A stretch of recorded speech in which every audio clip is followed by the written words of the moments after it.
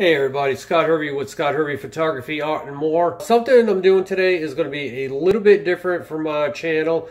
When I'm not designing any of my paintings or designs of my products or different arts and crafts, one of the things I like to do is to actually go out fishing. I spend a lot of time outdoors with my photography. When I'm not doing photography in the off time, I'm either snorkeling, fishing, spending time at the beach.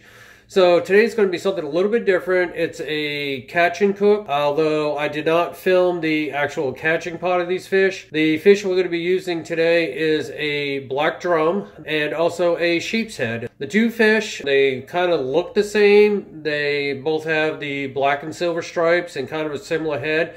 But the sheepfish looks more like a zebra, whereas the black drum, the stripes are actually spread a little bit out. And there are different size limits when it comes to being able to keep this. One of the things I used to do when I was a kid was go camping a lot with my father. And when I spent a lot of time outdoors during the fall, winter, and early spring months when we weren't camping, I was either hunting and fishing. So I used to save up everything that I hunted, everything that I caught, and just put it in the freezer and then take it with me when I go camping on the weekend, so my meat would be already frozen.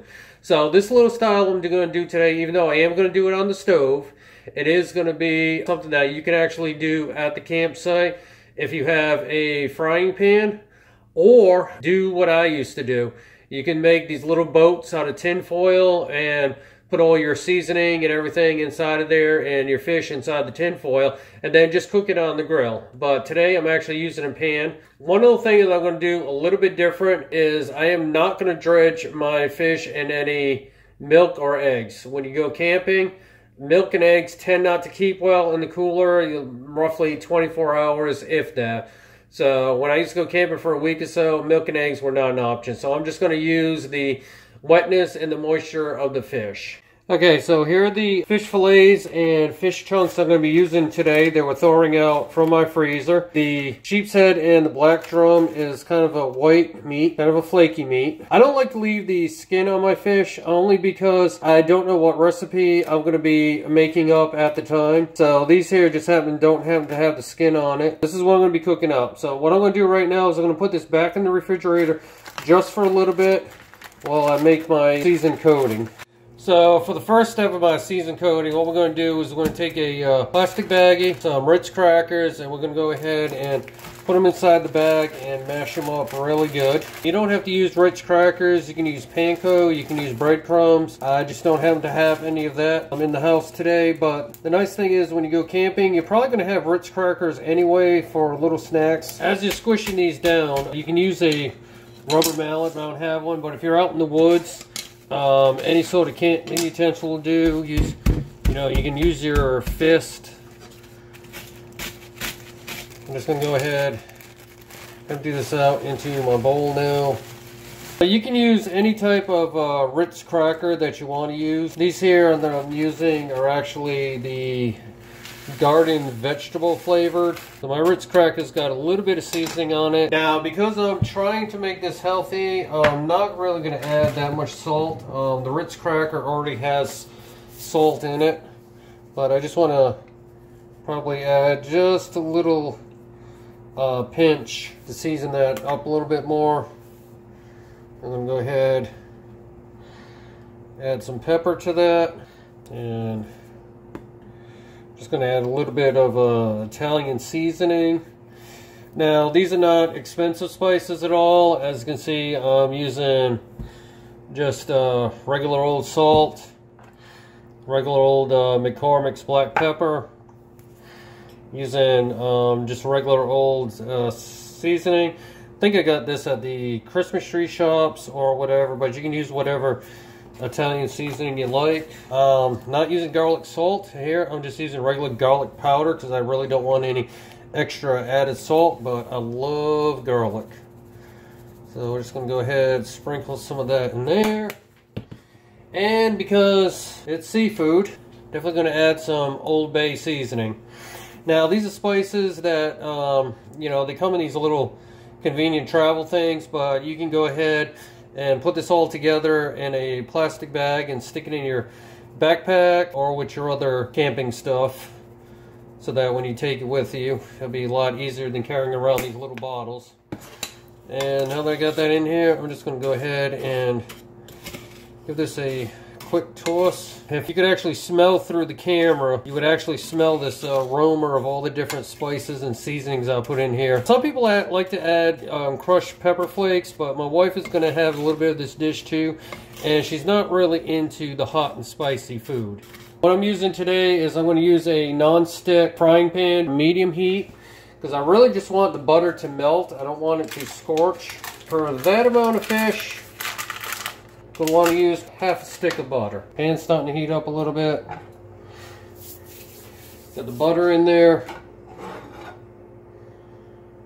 Just gonna swirl it around. I really do not want this to scorch. I just want to have kind of a melted butter so that I can like pan fry these. If you were out camping, you could actually make a boat out of tin foil, put your butter, put your fish, your seasoning and everything all in it, and just put it on the grill and cook it that way. I'm just melting the butter.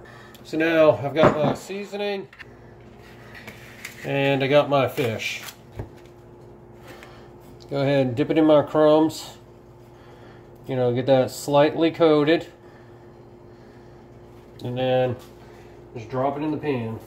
It's okay if you make a mess in the kitchen. Clean it up afterwards. There's another piece. I'm just going to go ahead and drop all these in. So my wife just stepped in a little bit. She's helping me by turning over the fish to make sure it doesn't burn. That's getting nice and brown. For a little extra seasoning, I'm going to go ahead and chop up some tomato and fry it in there as well. Some people actually put the cherry tomato in beforehand as they're melting down the butter for some extra flavor. I'm just going ahead and just putting it in right on top here. Because I really don't want my tomato cooked down too much. I still want it to be a little bit firm, but yet I just don't want it to be totally cold. Got our tomatoes in there. Look how that's browning up nicely. Delicious. Delicious. Okay, so we're gonna go ahead and finish cooking this, and I'll show you when it's all plated up. So this pot just came out of the pan. It's all nicely coated, nicely browned. Oh man. Oh. For the first try of this recipe, I think I seasoned that perfectly. That's good. That is good. She's moving on to a crab meat. If you're wondering about how to cook imitation crab meat, I'm going to let my wife, Jennifer, take it from here. Just put a little lemon, salt, and pepper, and garlic. Okay. Right now I'm just seasoning the imitation crab meat. I just put some lemon on it. I'm going to put a bit of dill and Old Bay on it.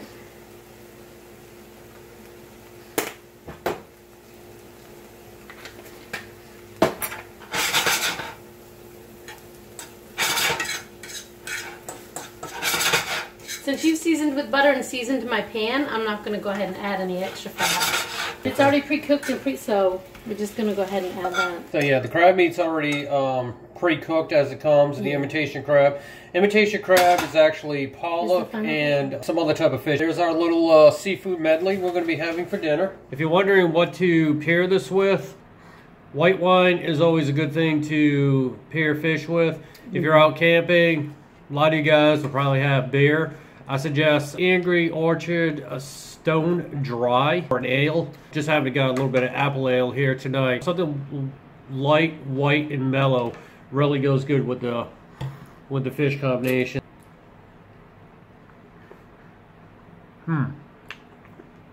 Tomatoes got a little bit of seasoning on it, just from the pan being seasoned and what it picked up off the fish. Not too much. It's really good. This is the fish. Perfect, yeah. Three of those just melting together in my mouth. It's really good. So I'm going to let you go. I'm going to enjoy this meal. This has been my first catch and cook. It's been really good, really tasty. I suggest trying this recipe. Until next time, this is Scott Hervieux with Scott Hervieux Photography, Art, and More, where I do tech videos, local travel, fishing videos, things to do, and also art and photography. So until next time, this is my wife Jennifer, who actually helped with the meal at the end when she came home from work, and we'll talk to you then. Bye.